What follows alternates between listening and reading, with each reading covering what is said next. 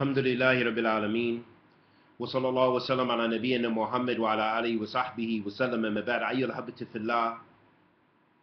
Imam Muhammad Salih bin Uthaimeen rahmatullahi alayhi was asked, how is it possible to reconcile between the chaining of the devils in Ramadan and people falling into sin?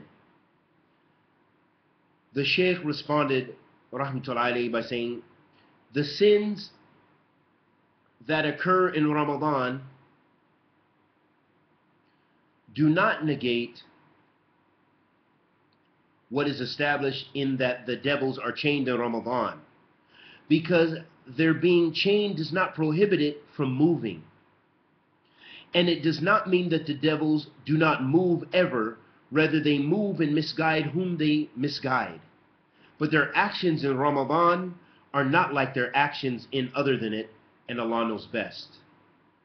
And we ask Allah the Almighty to accept our good and forgive our evil, and may Allah subhanahu wa ta'ala bless the translator of Alhambra initiative, and may Allah subhanahu wa ta'ala bless us all with ilman nafi, rizqan tayyib, wa amalan mutaqabbilan, wa sallallahu wa sallam ala nabiyyina Muhammad wa ala alihi wa sahbihi wa sallam.